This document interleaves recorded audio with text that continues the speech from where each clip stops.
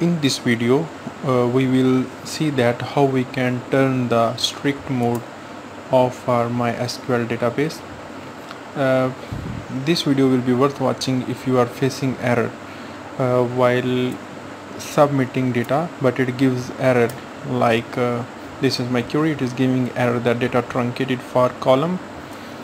That means if the database is working fine on your local host, or it is working fine on some of the other server, but if you change server this issue happens, it means there is some data type mismatch. That means there are some strict modes rules defined in the MySQL database. So we need to disable the strict mode, and it is very simple.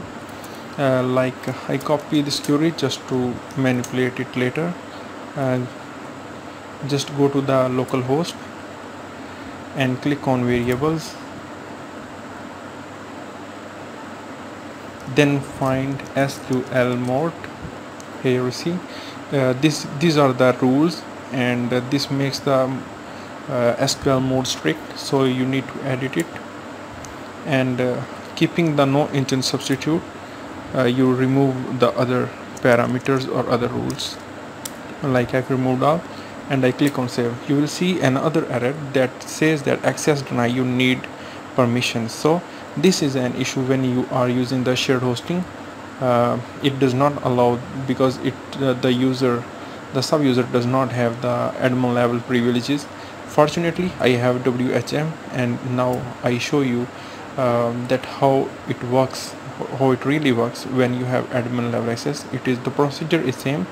Go to the variable section and find SQL mode, click on edit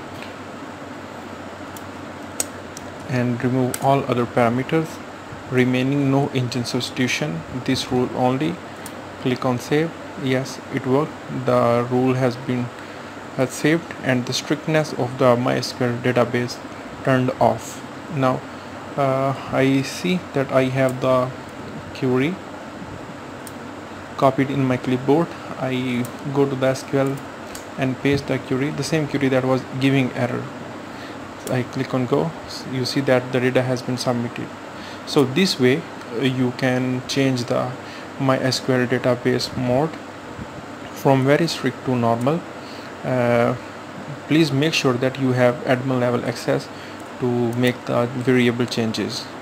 If you do not have, you can ask your administrator to allow you or turn the SQL mode off. So this is all.